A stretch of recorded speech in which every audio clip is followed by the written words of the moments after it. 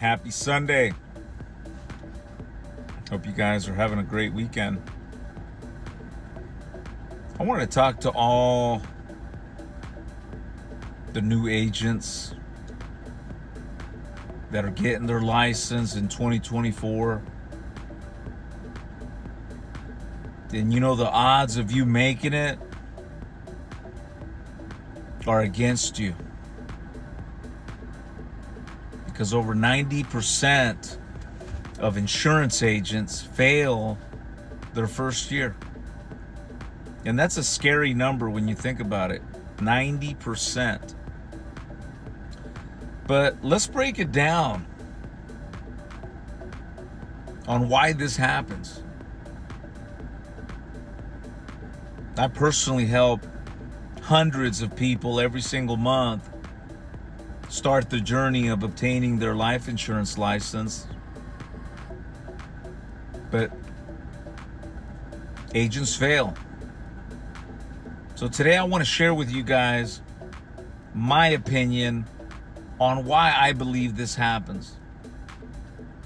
Just some observations over 20 years of selling final expense.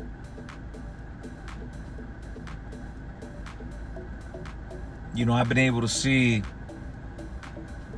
agents that started when I got licensed 20 years ago. Most of them were gone and doing something else within 90 days. Think about that. The group of students that started their courses, much like a lot of you, I believe it was over 50 people that started from day one, that made the commitment to go getting the license, doing the study time. And when I started 20 years ago, there was no such thing as getting online and doing the online study like you have today. We'd have to physically go to a class and do the study course that way. But within 90 days, literally, over 90% of those people, they were gone. And I remember talking to several of my original group of people, and there was talented individuals, ex-professional baseball players, college graduates, and I could go on and on and on, of the people that were joining the insurance business 20 years ago. But again, why was so many of them failing? When I moved on to final expense, and I took a look at the people that what I was working with, especially the new ones, the same thing. A big majority of them were gone. So nowadays, you can get your license, you can go and work for a captive agency, or you can be a broker where you represent a handful of insurance companies, and you're going to find what's best for you. Whether you just want to focus in on one type of product, one carrier, and build a career, that's fine. Or if you want to be a broker where you represent every single carrier out there and you're able to provide all the protection under one roof because you offer all, that's great. But people that I'm talking about that fail, I'm talking about in general, the number of failure is high. So before you go and get your license, before you make the commitment to getting your courses out of the way, which is roughly about 52 hours, listen up as I share with you my opinion on why I feel a lot of these people fail. The first one is leads. Not many are good at chasing friends and family. So agents that are faced with, having to go after their friends and family and make lists to educate them financially, There's a lot of people out there that are lousy at that, and they get paralyzed when they're asked to go do that. Well, that contributes to your failure. 2, if you're not actively either generating leads or buying leads from an agency or a marketing company that sells that type of lead of the insurance that you happen to sell, well, that can be a problem, because if you don't have leads, then how are you going to sustain a full-time career in the insurance business? Because you got to be able to help families every single week. And if you don't have that, then that's a problem. And not to mention that, but quality leads, leads that are not going to get you in trouble. But again, leads. 2nd, training.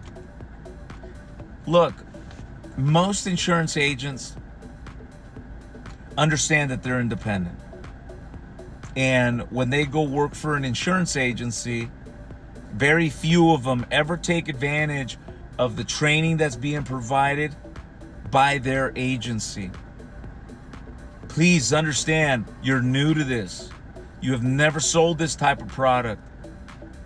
So team up with your upline, find yourself a mentor, ask for help, join in on all the training sessions that are being offered,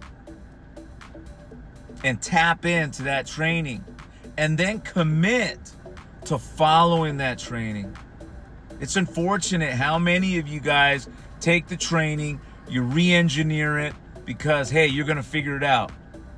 I caution you not to do that, but on the contrary, follow the training you're being given, sign up for all the training, ask the questions, ask to shadow that upline that's an expert, so that way you can better your craft. The sooner you get that, the better your odds are of staying in this business. And lastly, I would have to say, having an insurance carrier that issues your policies. I talked to countless insurance agents. A friend of mine that works at AAA, he writes 20 applications a week, and he tells me that over half of those he can't place because they don't qualify because of heart issues, diabetes, background issues, age, weight, height, income. Now, he's selling term insurance, and there's a lot more issues in terms of placing. So find yourself an insurance company that when you have enough leads, you got your training down, your sales down, your closings down, but then you have an insurance company that's going to issue those policies that will guarantee that your commissions, your cash flow are consistent. And you can do it all over again every month, year in, year out. What good is it, right, to have a great carrier, but over 50% of the policies you submit get rejected? Trust me, it won't take long before you're moving on because you're not making money because the policies are not placing. So again, these are 3 points that I've seen over the years that have really hurt agents. Getting organized is really very important, whether your calendar, your training, your leads, and the carrier you're working for.